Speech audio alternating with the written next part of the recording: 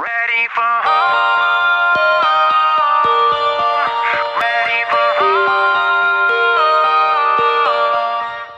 Hello, I'm Zach from Liberty Way Realty in Lake Orion, Michigan, your local area expert, and here I am today to talk to you about closing costs. So, one of the things that we can often overlook when thinking about and pre-planning for buying a house is closing costs. These are costs that are in addition to your down payment. There are things like taxes, inspection, appraisal, so on and so forth that can cost a significant amount of money that you need to be aware of ahead of time. Now, if you are in a VA or down payment assistance program such as MISHDA or maybe some low-income buyer program, there may be assistance out there to help with these closing costs to make a home more affordable. But for the most part, here are the elements of what you're going to be looking at in closing costs. So one of the things that you're going to have to do is fill in an escrow account. If you have a traditional mortgage, your mortgage will most likely be paying your taxes and your homeowner's insurance. In order to do this, they're going to require you to fill an escrow account before the payment is due because the bank's not your friend. They're not going to prepay for you. Okay? So what they need you to do is at closing to pay 1 year's homeowner's insurance up front and to pay 1 year's of prorated taxes. So these taxes will be based on the time of year you're buying and how much taxes have already been paid by the seller. And then those will be split by the time you live there, the time they live there, so on and so forth. But they're going to require you to fill the escrow account with 1 year's homeowner's insurance and 1 year of prorated taxes. Also, you're going to find a fee in there for title work.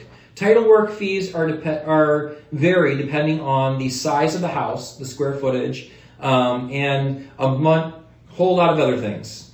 But if you're a cash buyer, title work tends to be a lot cheaper. If you are a traditional mortgage buyer, it's going to be a little more expensive. Title work with closing fees included, these are closing fees, your paperwork, everything included, generally sits between about $1,500 and $1,800. So $1,500 to $1,800. That can vary wildly. I just had a cash sale close, and they only had $700 in closing costs. So it all depends on who you're using and what kind of product you have there. Also, you'll have some fees from the lender. The lender is going to charge you an underwriting fee. Normally, I see that sit in the range of $1,000 to $1,200, but that can vary depending on the lender and what their cost is for underwriting. Some lenders are going to charge origination fees. That's a fee paid up front in order to originate the mortgage. Not all lenders charge this. I've seen origination fees range anywhere from $1,000 to $5,000 or even more. Keep in mind, not all lenders charge that. So shop around, find one that's not going to take you for a ride, okay? Also included in your closing costs can be, and this is an optional part, interest points.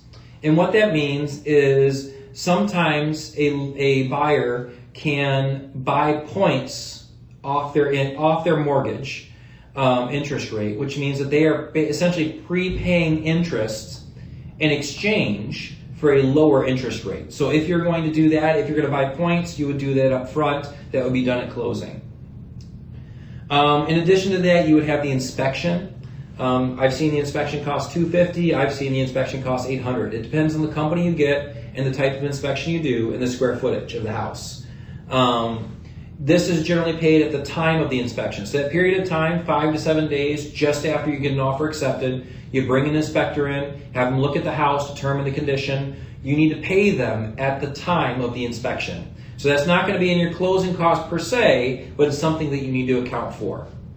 Also, one of the things you're going to pay for is the appraisal. If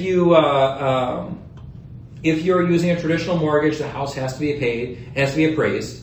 And the appraisal generally costs, I've seen them cost around $500 to all the way up to $800. The appraisal generally has to be paid at the time of the appraisal.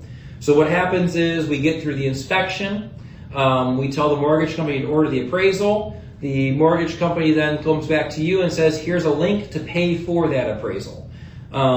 You pay for it at the time. Sometimes I've seen it lumped into the closing costs. Sometimes it's not. Most of the time it's not.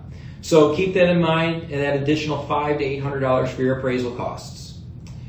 And as we talked about before, you'll also see your down payment included there. And also you will have a fee from the brokerage. If you are working with Liberty Way Realty, one of the reasons I love them is they have what the lowest brokerage fees I've seen in any transaction. For the buyer, they charge a $250 transaction fee. That essentially accounts for paperwork and office work done back here by those other than your agent. The lowest transaction fee I've seen is $295. But I would say on average, I see them sit around $500. I've seen them all the way up to $900. So that's one of the reasons I love Liberty Way Realty. Their transaction fees are the lowest out there. And also, if you're selling, Liberty Way does not charge a transaction fee to sellers. So that's fantastic. Extra money in your pocket. That's always a good thing, right? So essentially figure if you're working with Liberty Way Realty, you're just about getting your inspection paid for. Just because we're not charging you an arm and a leg for your transaction fees. Whew, long day. So there may be some additional costs out there that I can't go through in a video, things that your mortgage company may throw in there that I'm not aware of. But as a general rule, that's for the most part what you're looking at in closing costs. So keep that in mind, add it to your down payments, and that's what you need to bring to the table. If you've got any more questions about closing costs, feel free to give me a call. I'm Zach at Liberty Way Realty. My phone number is at the beginning and the end of this video, and it's in the description. So reach out. I'd love to work with you. Love to help you find your dream home. Love to list your dream home. Sure, whatever works best for you. Have a great week. Good luck in your search. Ready for home.